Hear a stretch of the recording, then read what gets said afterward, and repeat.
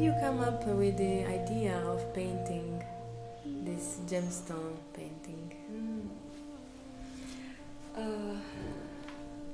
That happened on 16th January 2016 in one meditation. Suddenly I got the inspiration to make a big gemstone painting of Lakshmi. And everything was clear to me in that meditation. How big it should be, exact measurements, size, material, and the whole design, everything was already there. And when did you decide to include Vera in the process? When did this happen? 2015 or something? 2016? I think it must have been 2016. Yeah. Because in 2015 I took the teacher's training from Ananda in meditation to become trained as a meditation teacher. And she, I don't know if you had this already in mind, or if it came later, but then she invited me, she said like, let's make a deal. You come and take the teacher's training and I take you as my helper, as an assistant for the painting project. Yeah. So it happened. So how long it took you to paint it? And can you explain a little bit about the process? Yes. So the first step which we did was we all came up with some designs. On one very special day we made a design of the painting. And then left it for some time.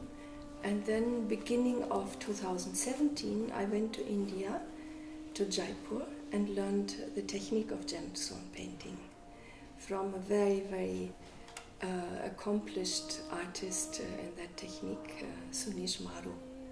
So he taught me this technique, he and his wife. And then I came back, and in last year, in February, then I made the real design for this painting. And in March we started with a gemstone painting. First I had to design a big scaffold, because as far as I know nobody has done such big gemstone paintings before. The usual size is something like maximum like 1 meter.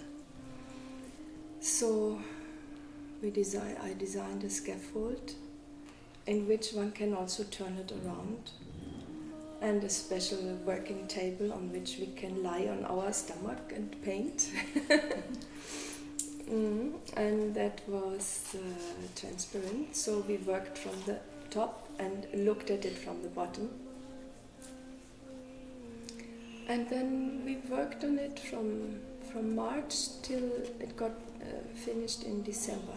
So in the meantime there was a little summer break, but altogether it was almost 1 year from the beginning to the end. And Vera, how was this process for you? Oh, it was very joyful to live with Ananda, to work with her, and I would say like it was a big expansion of joy in all directions. We really lived in a bubble of creativity where we had so much fun, and it was very light, the whole process. And it just like everything fell into place somehow. And we were always whistling or singing and cooking nice food, and then also we had some times of silence, so it was also a very introspective time. And it was very beautiful to try a different technique, because I usually work with oil and egg tempera, and this to work with actual crystal is something very special, because you feel it has, it's like a precious material, and when the sun hits it, the painting or the material in a certain angle, everything glitters and it becomes very magical. And it was just amazing to see this big project to come into fruition. Yes. Can you tell us a little bit about the motive, all the motives that you painted here? Yes. So the painting is called Lakshmi on the Lotus throne, and Lakshmi is in the Indian culture the goddess of fortune, wealth and beauty, goddess of abundance. So let us say she's the Indian Venus. So she's in the middle, and then we have here Ganesha, and here Brahma, the creator god, and there Vishnu on his eagle, and there Shiva. So the three main deities of the Indian of Hinduism are here, and then Ganesha and Devi. And here in the middle are some heavenly musicians, which are called Gandharvas. And the owl is a symbol, she is the vehicle or mount Lakshmi rides on an owl. That is why she is here. And how did you two work together? Did you like have a plan? For example, Vera will do this and you will do that, or you collaborate? How was the process? Yeah, actually, to put the design on the acrylic sheet, that we did together. No? We put in the design, the outlines with gold color. We did that together. And when we worked with the gemstone paintings, so each of us had their special areas. So Vera, for instance, was doing all the devas all around, and all the flowers and leaves, and this beautiful border around. And she helped me with many other parts also. And I was doing mainly the Devi and the halo around, and Vera did also the Lotus throne, everything which is in connection with the Lotus throne.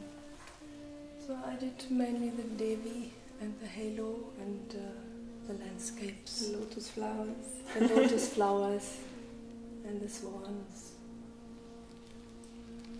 Yeah, so we shared it. Sometimes we were working together, like when we were working on this platform which we could move over the painting, because it's a very large surface, right? So if we had the platform arranged in one area where we could both do something, like maybe Ananda on the left and I on the right, then we were working together. But other times it was not possible.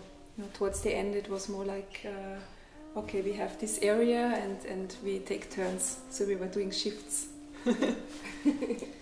And Vera, do you plan to use this technique in the future? Because you're a painter, so... Oh yes, I would love to, definitely. One big advantage that I like very much about this technique is that one doesn't have so many brushes to wash. Because you work with the glue and you need only maybe 1 or 2 brushes in different sizes, and then it takes 1 minute to wash and then it's done. That's true, that's a big advantage. Yes, and you don't get dirty as well. You have the gemstone powder. It's a very clean job, no? Yes, very pleasant to work with. In you, Anandaji, are you planning in the future some other pictures? Oh, definitely. I have already in mind what I want to do next. Yeah, sure. And what is the plan with this picture, with this painting?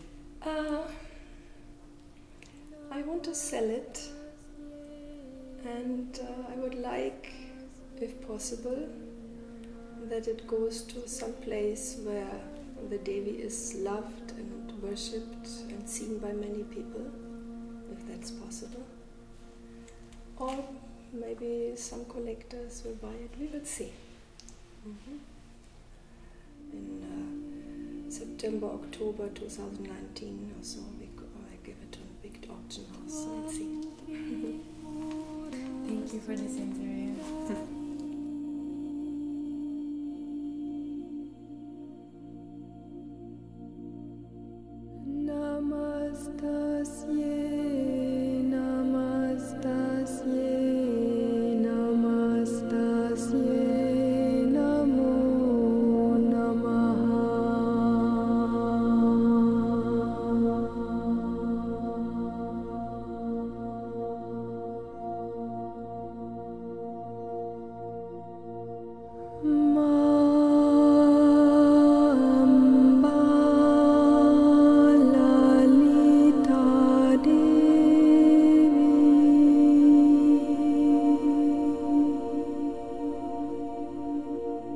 Ma